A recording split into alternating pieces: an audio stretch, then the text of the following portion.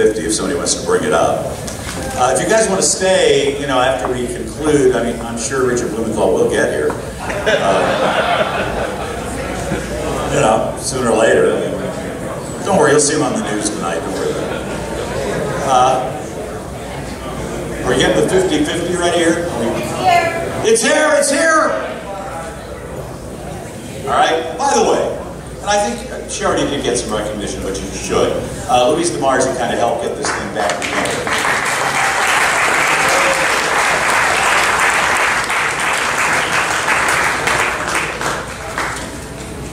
Yes, we can do. Note to self, railing next year. All right, so how do you want to do this? Well, the take is going to be $520. $520.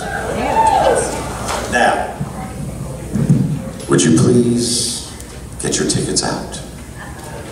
$520. Okay, let me put it in here. Okay. Oh, that's right. It's a 50-50, so I get half. Okay, if you win, I like this. All right, here we go. Louise, do you think I'm mixing these up well enough? Because I don't want to get anything mad. Here we go. Just dig. Oh my God, my hands are trembling. Okay, God, I can't even read this. All right. 0, 7, 7, 2, 1, 2, 8. Oh my gosh!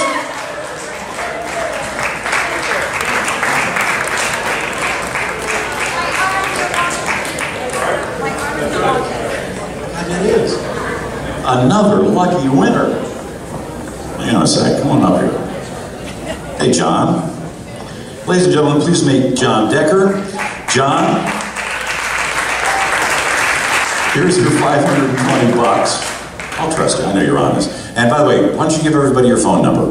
Well, you know, this is a great thing because I ran against John Larson a couple years ago, and since I didn't get a lot of help from other state party, national party, others didn't think I could win, I spent a lot of my own money, so it's nice to win this back today. So.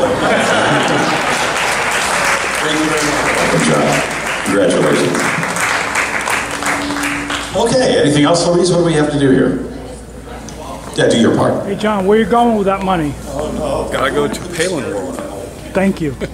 Yeah. There we go, Louise.